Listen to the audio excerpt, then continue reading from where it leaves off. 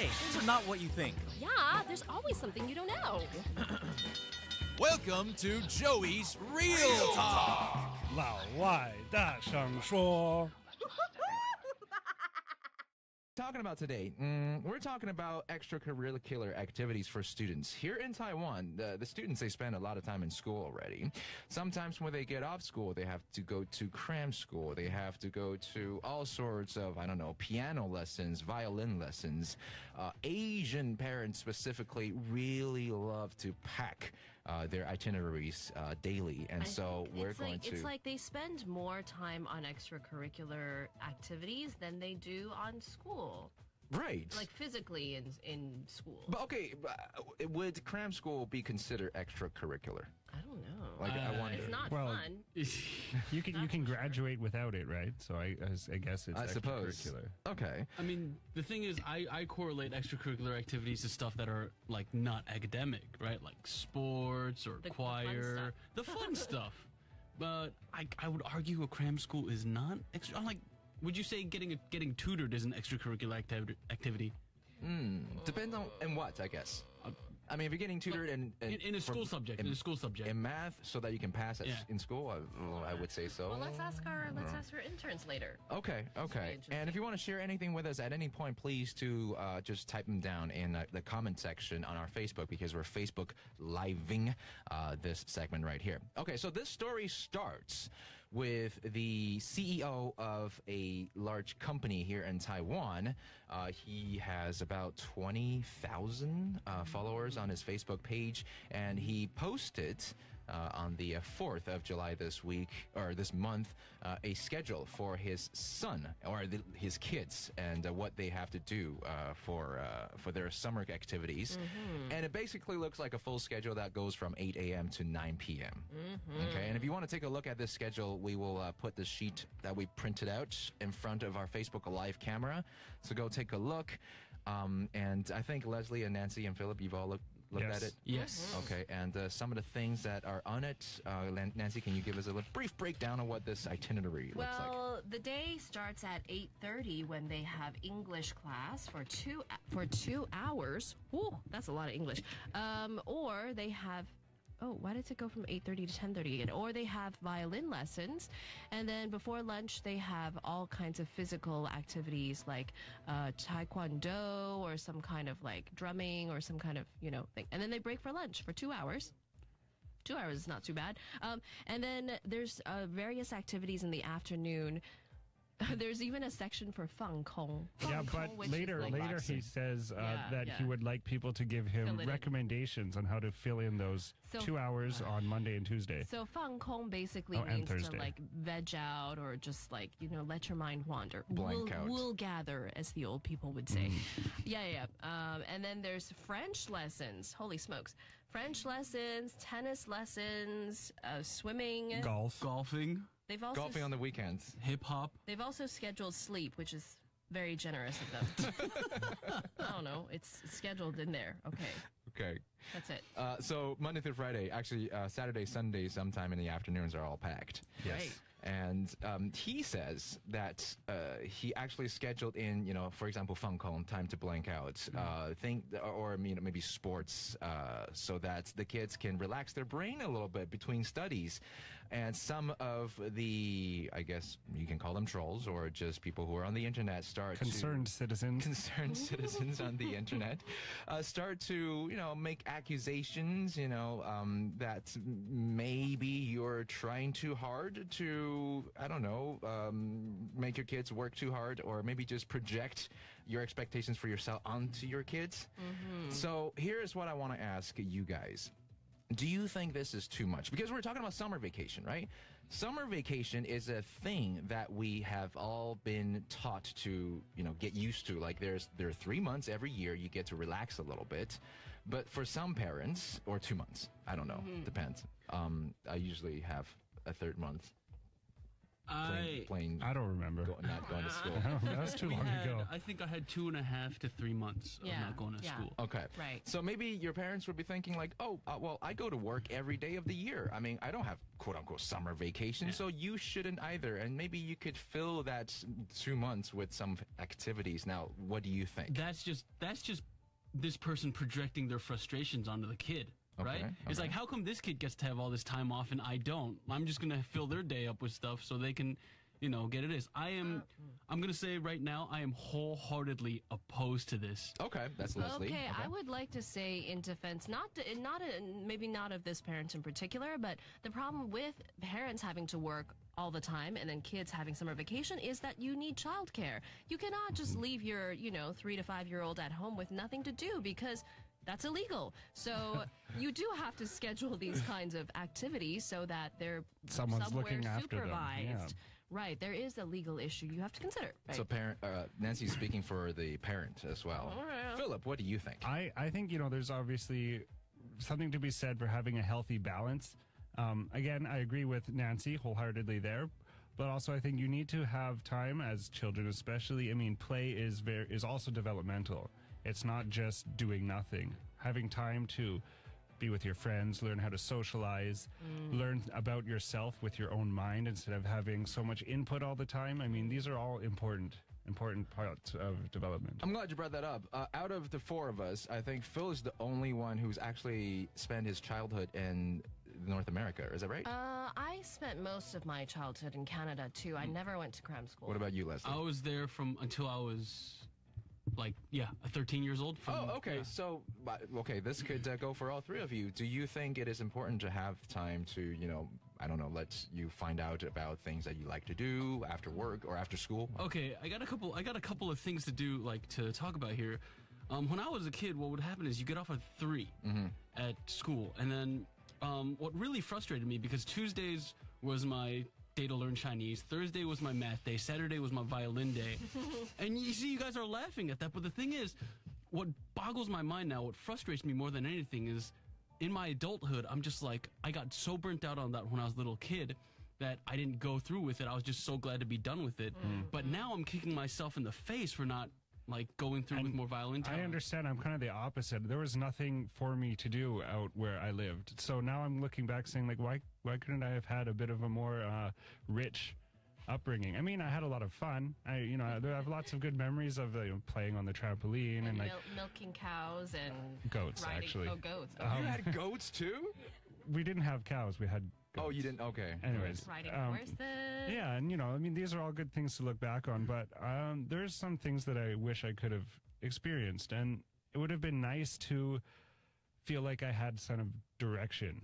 You know what I mean? So I think I might be the happy medium. I did not have a perfect childhood, but I have Asian parents, and I'm Asian. So we did do, piano lessons and math lessons. God, those were awful.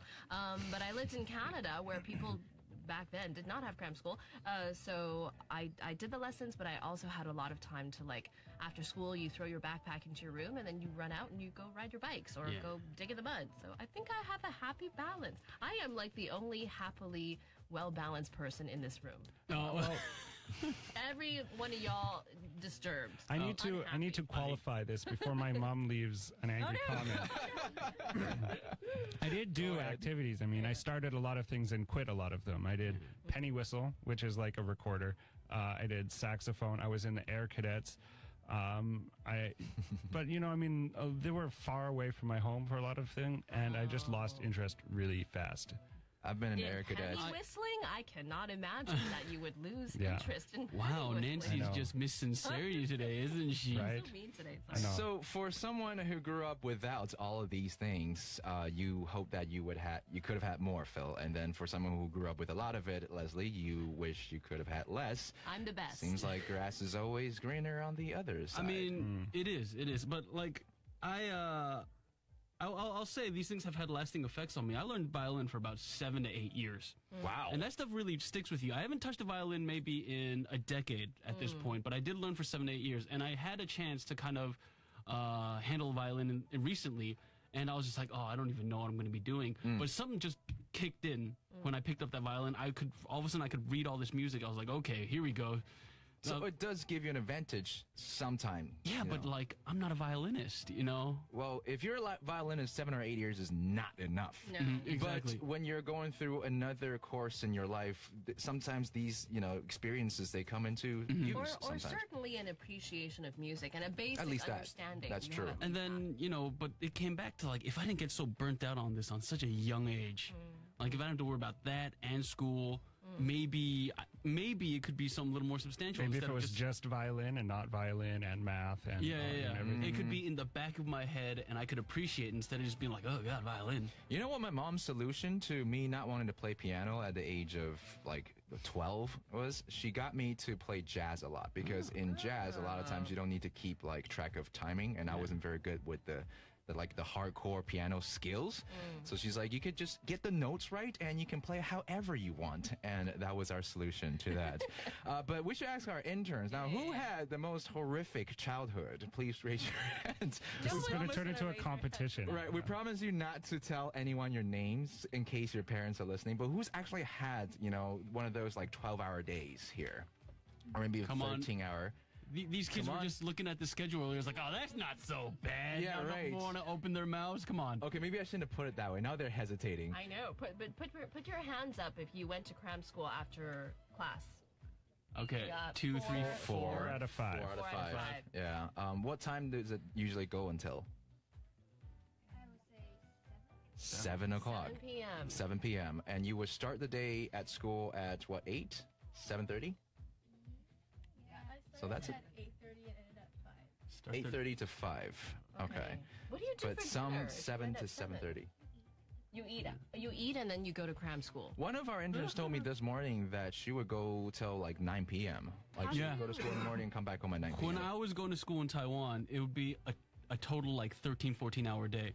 I would have to, school starts at like 8 o'clock, and then I wouldn't be allowed to leave my classroom until 9:30. So you get off of class at around 5:30, eat dinner, and then from like 6 to 9:30, you're in there doing your homework and But what studying. do you do for dinner? I mean, They'll- you bring a lunchbox? Or they'll order.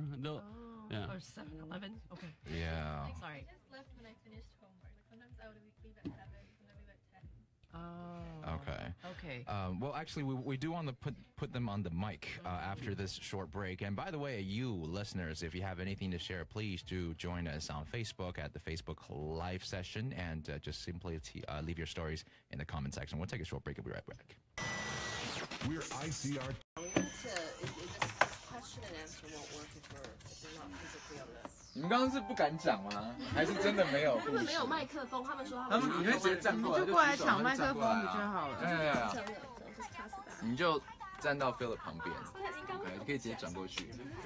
我怕我要被打。现在还会被打？ Oh, sorry. Okay. Okay. Michelle Chang says that's insane. Hey, I know Michelle. Hi, Michelle. She says that's insane for that schedule. Ryan Chen says plus, wholeheartedly opposite to. Boom. So he's against it, just like Leslie, who's running out of the room. Beryl Wu says it depends. Maybe his kids feel cool and energetic to learn them all. I guess you have to kind of like think about what your kids want to. Well, I mean, that's one of the people in this thing that we read. They said, what does your kid want? And if the kids like that, then of course it's fine. Yeah, I think like a lot of activities in there are fun. Yeah, they would be fun. As long as you can adjust. I would want to do this. You wouldn't? I would. Yeah, I would. Some of them I might skip. I would skip the French and the math. I'd skip the you can math. decide what French you I like would most. do. Yeah, There's board games. Yeah, I saw that one. Yeah. Board games are fun.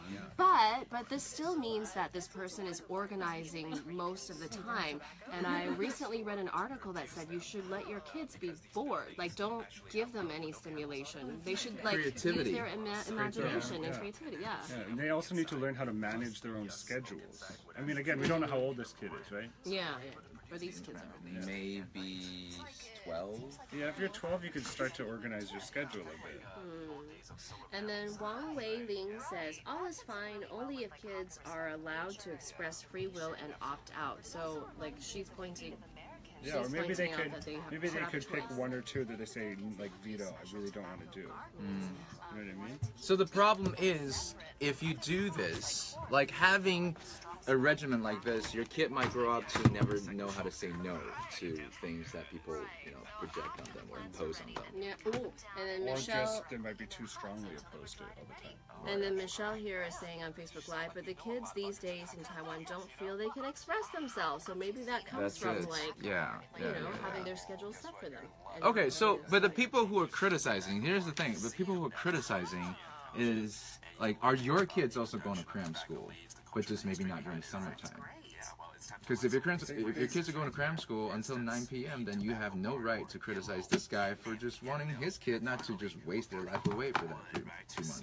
Can you not go to cram school in Taiwan? If all of your kids' friends are going to cram school, and you're kind of competing against each other for, a spot in a university, Okay, can you get away with not doing that? Here's the problem. Here's where I see the problem is. At this point, we're talking from the parents' perspective. Yes. Nobody has been asking what these kids want, right? This is where I have such a big problem with this, because this dad's just like, oh, I know what's best for these kids. We're going to shotgun everything. You don't know that he did that. You don't know if his kids said yes or no. Maybe in high school you could decide what you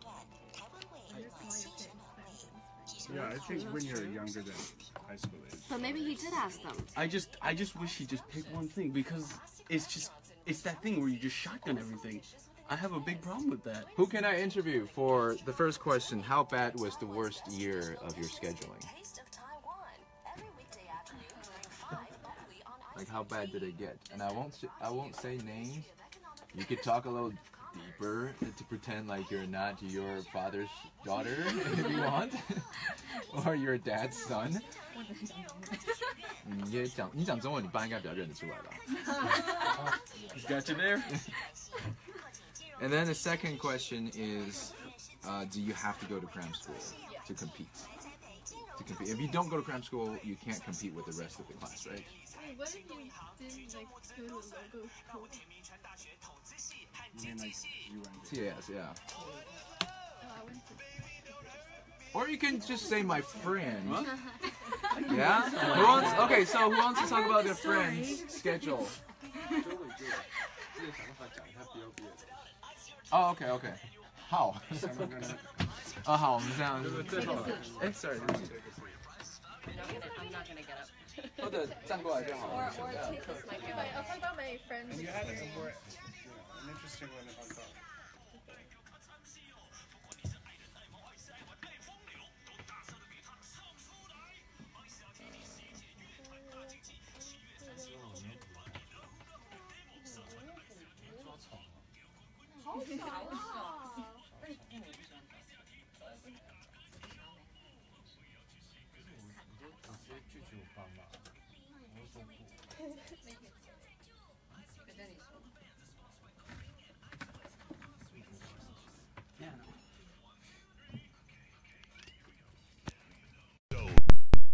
Back to the best music on the island. I like it. On ICRT. All right, welcome back to the Midday Show. We're going through Real Talk right now, our Friday special. Today's topic is about cram school, maybe extracurricular activities like learning the violin, the piano, and others. And also about how crazy the schedules can get for kids, especially in Asia. Now, we have Nancy, Philip, and Leslie here. Hello, guys. Hi. Oh, sorry, the mic is not in front of me. And also, we have all of our interns whose name I shall not say right now because some of them might not want to get in trouble with their parents. Okay, so I have someone sitting right next to me. And I got to say, by the way, ICRT's Battle of the Bands is around. And for people who can actually go through the Taiwanese school system while learning to play the guitar very well or the drums very well, I got a lot of respect for these guys or girls. So let's ask one of our interns, or most of our interns, how crazy did your craziest scheduling get, or the year of your craziest scheduling? Stories have you heard? Or yes, which one of your friends had one of these crazy scheduling? Anyone want to share with us? What does it look like? Well, I didn't really have a crazy schedule, but I would just go to cram school every day after school in 5th grade. Okay. Yeah. For how, like the whole entire 5th grade or for a few years? From 5th grade to 6th grade. Okay, and cram school would last to About what? like 5 o'clock to 9 o'clock. After a whole day of school, Yeah, basically. yeah. Okay, so that's still quite a lot. 5 o'clock? Can Like, you describe what you did in those hours? Okay. Well, like growing up, I wasn't really good at math because I studied mostly in Hong Kong. I went to a British school, so I know a lot of students in Taiwan, they're really good at math. And so I needed additional help. And so I would have all these math tutors over, but many of them left because I just couldn't get it.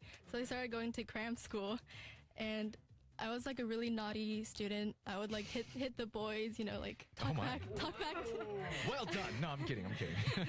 Like sometimes I would talk back to the teachers when I got frustrated for not understanding the concept. So like one day in 6th grade, I remember it was like sleeping time at local school. You have like 午休嘛. Yeah. And then I received a phone call from the manager of my cram school, and he said, "Oh, you can't come here anymore." Oh. Because you misbehaved so much. Yeah, and you're letting all of our teachers go home late. Oh. Because I had to stay until I finished all my work. Oh my goodness. I am impressed by you now. That's kind of, okay, yeah, I see. But, not being good at math, let's start with that, of course, is being in a certain school system, there are certain expectations. Like you have to be at a certain level of math. Yeah. So our next question to one of you interns is, do you feel like you have to go to cram school in order to compete with the rest of the, like students in your class? And if you didn't, you would just, get dropped out. Anybody? Are you guys just naturally good at math, every one of you? I think that we don't need to go to cram school because when I was a child, the only class I took was swimming class. Yeah. Because I told my mom that I want to learn how to swim, so she sent me to learn swim. But be honestly, I think that even though I didn't go to the cram school, I still beat most of my classmates. Yeah. Let me also ask you, be honest, do you think you are smart, though? No, but... You don't think you're smart? So you think an average IQ can actually get you through Taiwanese school system without cram school? Yes. Really? Okay. Because I think, speaking of academic performance, even though I didn't went to a cram school, I can still beat my classmates because most of my classmates, they went to cram school for hanging out, making friends.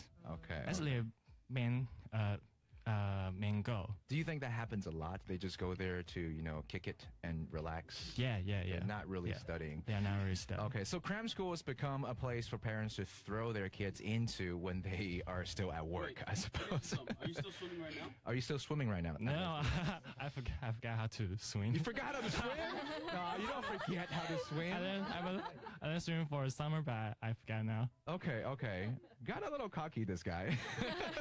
But I agree. It must be happening. A lot of kids are probably going to cram school to just kick it, hang out with their friends, and they're not actually learning there. That is possible, right? And that because they're going to cram school afterwards, so they probably won't paying attention in class. At school? Yeah. So they're not learning anywhere because they got to spend another 4 hours in cram school anyway. Why am I listening to the teacher now during the day? Okay. True. So that's actually got negative and adverse effect on your kid's education. Leslie, you were going to say something. You want to step to the mic? Yeah, I think have the mic step to you. I think there's a little difference between cram school and these extracurricular activities that we're talking about. Cram school, I don't know, Nancy, you and I, we've taught in cram schools before. Phil also. So the three of us have been taught in cram school.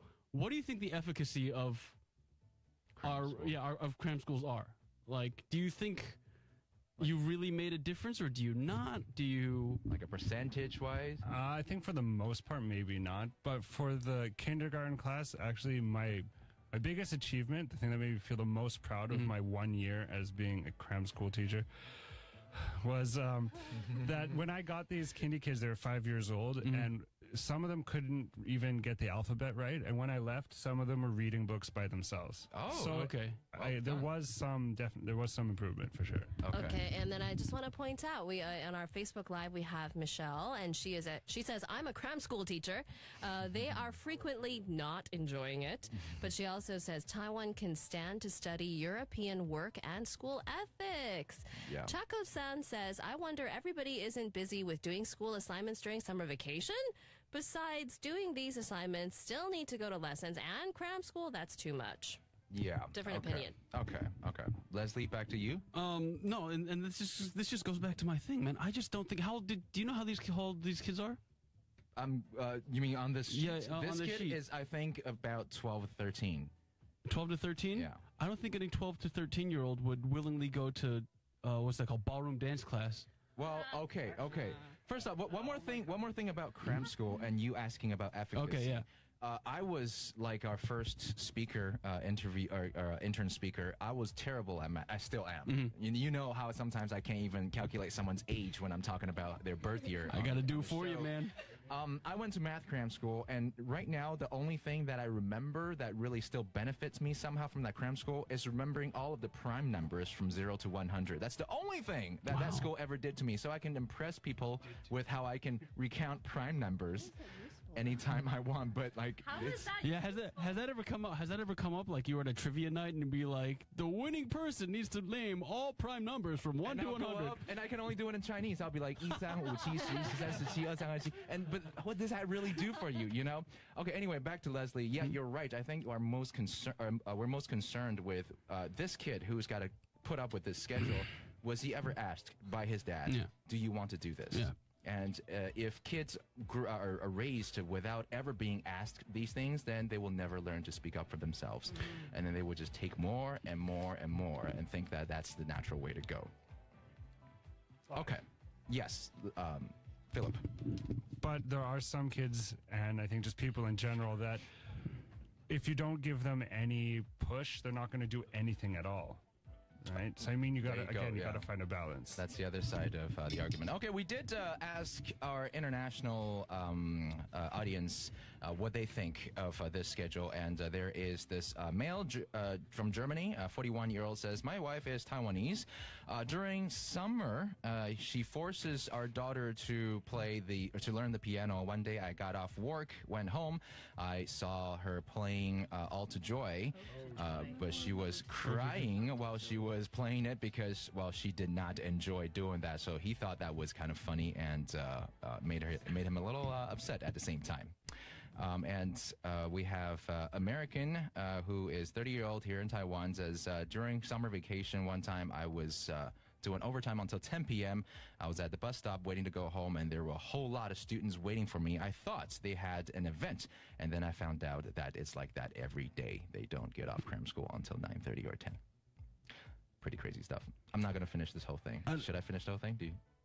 I'm just saying, like, have you guys ever? There's this big thing about the Tiger Moms back in the day, like the Yale. The Yale professor who wrote her own autobiography. It said the ode of the Tiger Mother, and she got slammed so much because it reminded me of this first entry where she was talking about how she made her daughter sit there for 8 hours, like practicing a song until she got it, and then I'm like, okay, sure, your daughter can play this song flawlessly, that's fine.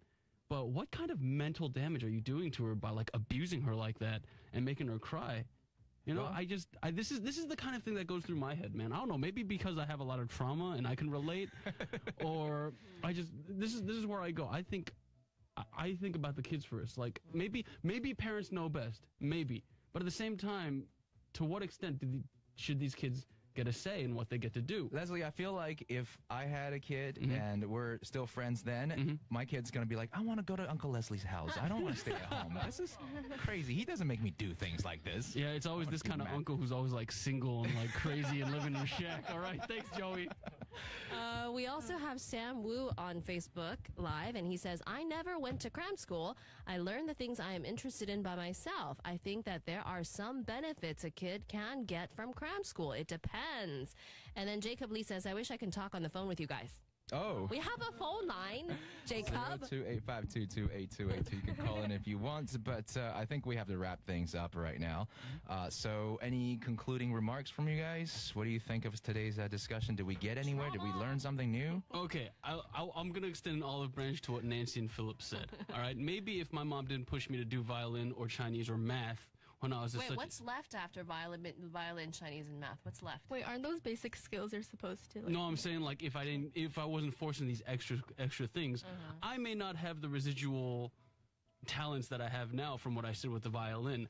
However, I will not deny that doing that for such a prolonged period of time, getting forced to do it, I started relating that to pretty negative feelings, and I got burnt out to it. So I want to say between the ages of 12 to 15, I had a pretty negative idea of what math was like, of what violin was like, and what Chinese was like. And it was such a pain to learn it. You see, if you the minute you burn out on that, you immediately destroy any possibility of this being in your future, because the crucial moments where you're supposed to develop it, you don't. I'm looking for consistency. Pick one thing, go with it. All right, don't shotgun your kids into these things, because then they're just going to learn to hate it. And that mental block may actually make you perform less or even worse in those fields, basically. Nancy, anything? Oh my God. Without hitting Leslie across the face? More trauma for Leslie. I do agree with Leslie in that, you know, if you make something into a negative kind of a connotation, then that's going to stay with the kid for a long time. But I would also say, like, children, you know, go through a lot of different interests. And so it would be hard to pick one thing and be consistent with it, because they just, you know, want to try a lot of different things. So I would say balance is key. Okay. Philip, your last chance to speak. I'm going to quote my grandmother and say everything in moderation. So I mean, relaxation in moderation, wise woman. Pushing in moderation, everything in moderation. Okay, so balance basically for you and Nancy is the answer. All right, but one last reminder, if you are someone who has been pushed through violin courses, piano lessons, guitar lessons, then make sure you give yourselves the chance to shine this year at ICRT's 11th Battle of the Bands. We're going to be, of course, taking your applications and your demos right now. Go to our website, www.icrt.com.tw. That's our Real Talk for today. Nancy, Leslie, Philip, and all of our interns, thank you so much. Sure. Thank you, Joey. We'll take a short break. We'll be right back. Hello, handsome and gorgeous. Thank you for watching our video. If you like more general shenanigans or artist interviews, please make sure you click to the next video, but also make sure you subscribe to us by pressing the bell button down here, because we like to tell you more about fun stuff coming up.